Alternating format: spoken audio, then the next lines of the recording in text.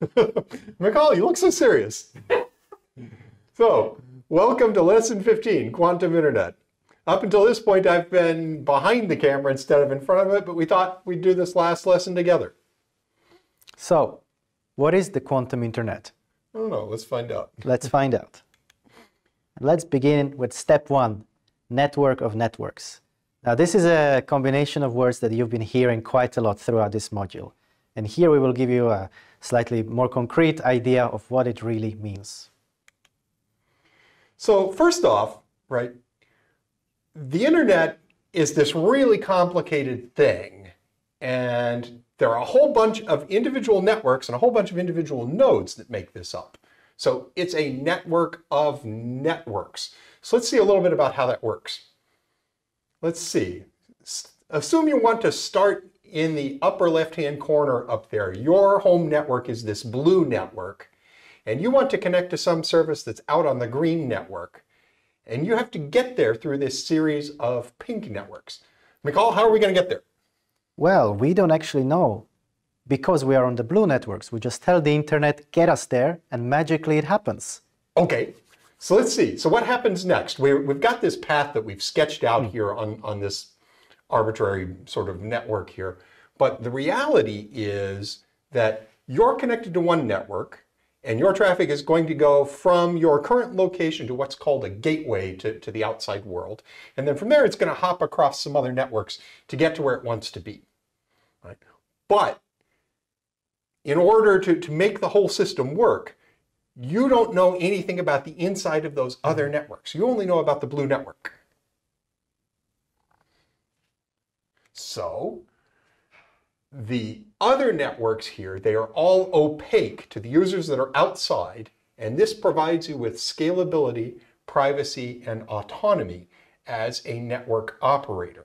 So scalability, otherwise, how are we going to get to billions and billions of nodes on this? You can't have every single node on the network know everything about every other node on the entire network. It doesn't work. It can't scale it that way.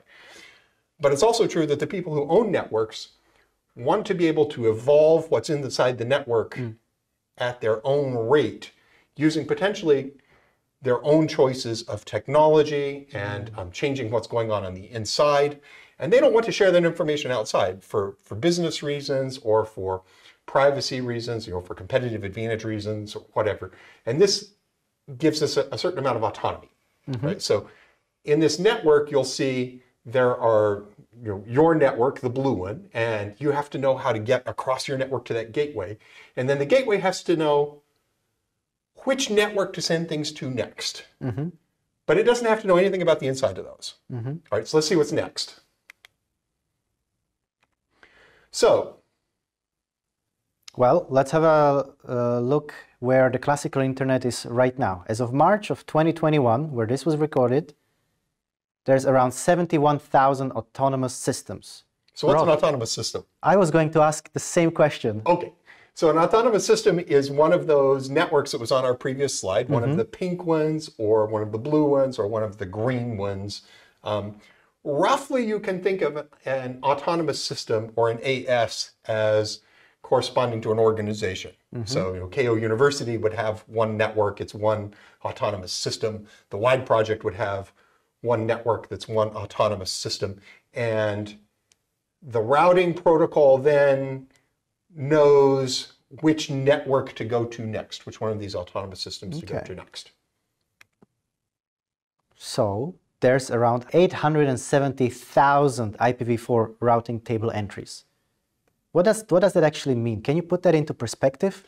It sounds like a large number, but what really does it mean? It does. So what it means is there are 870,000 relationships between pairs of networks out of those 71,000 networks above there. So roughly, 12 or 14 connections per network. So on average, each one of those networks, one of the pink ones or blue ones or green ones we had before, each one of those on average is going to be connected to about a dozen other networks at places that are called internet exchange points. Right. So collectively, each one of those, they show up in the overall structure for routing across the entire planet, and that entire set of routes is how you figure out how to get from your own network to whatever service you're trying to connect to somewhere on the other side of the planet. You know what that reminds me of? What? Of the previous animation that we had of the completely connected graph, Mm-hmm. where we said it doesn't make sense to just connect all of the nodes to all of the other possible nodes in the network. Same here. You said there's Exactly. around 12 to 14 connections between the autonomous systems. It's the same logic, right? Yeah, so actually, if you took that whole 71,000, what's 71,000 squared divided by 2? That would be 49 times 10 to the 8. That would be, 5 billion entries, or divided by 2. So it'd be 2.5 billion entries or something instead of about a million.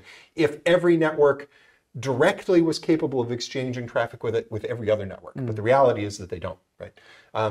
Now, the whole evolution of how the internet got this way and how many of these networks there are and the organization of them, which ones connect to each other's, a lot of that comes from historical business relationships and the like. And the quantum internet will probably evolve in a very different fashion.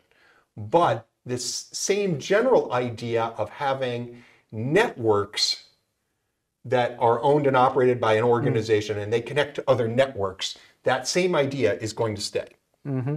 I can imagine that. I mean, developing quantum technology is a very expensive business, so you don't want to just give access to anybody to everything that you have spent so much money in developing and researching. Yeah, well, and so the next point right here, so there are already billions of nodes connected to the network. We talked about that in one of the earlier steps.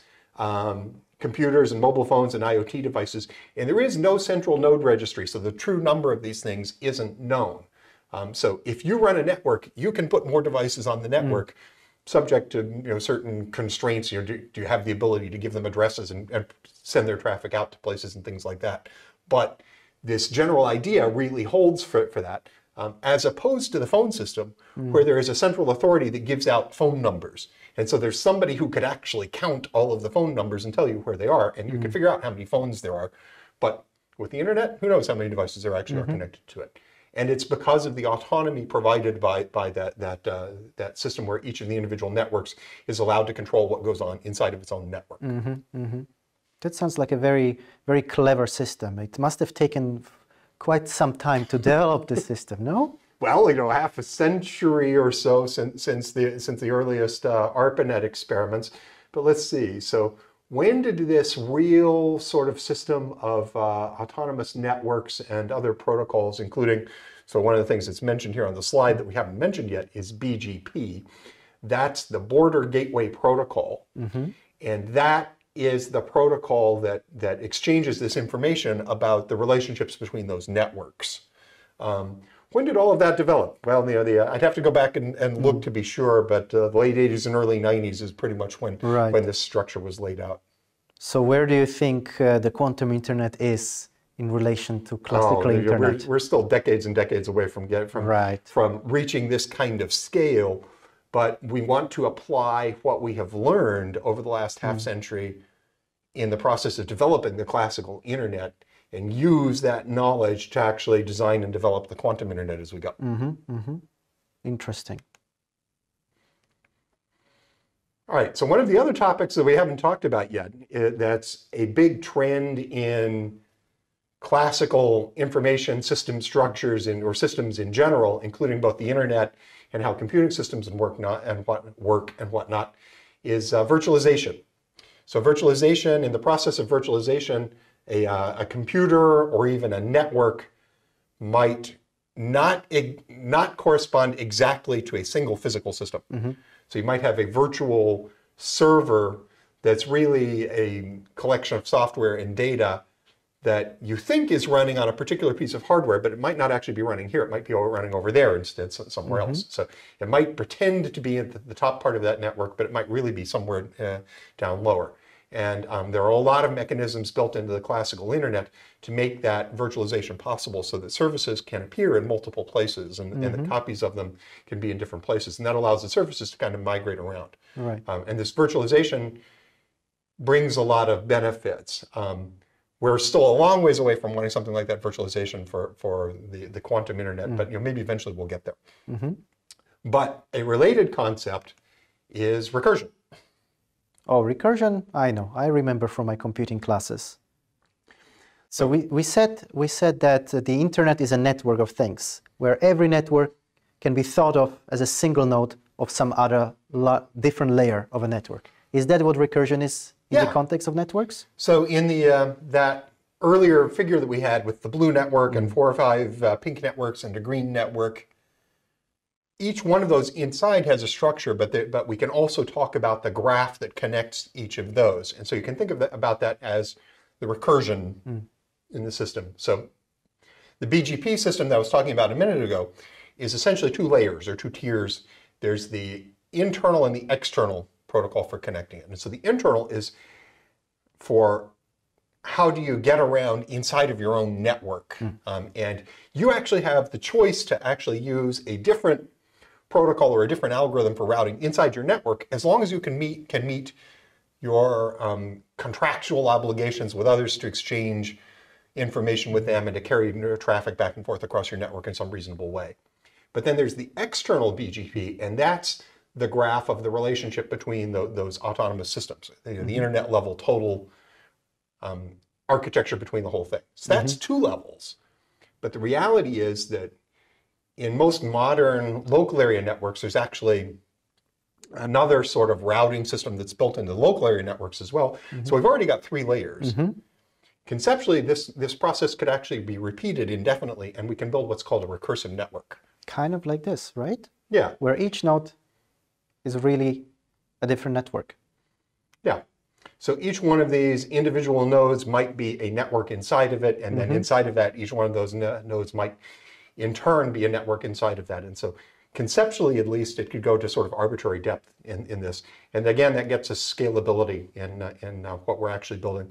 And it allows us to reuse a lot of the mechanisms that we're designing and building at the level of the global internet, and then some wide area network, and then some organizational network, and then some local area network, and then possibly even on down, even inside the individual machines, you can actually use similar techniques. And sometimes, not often, but sometimes you'll actually have a virtual network inside of your actual own machine that actually reuses some of those concepts inside. And there's no reason why why that process can't just continue. Very cool. All right, so that concludes the first step. Let's see what awaits us in the next step.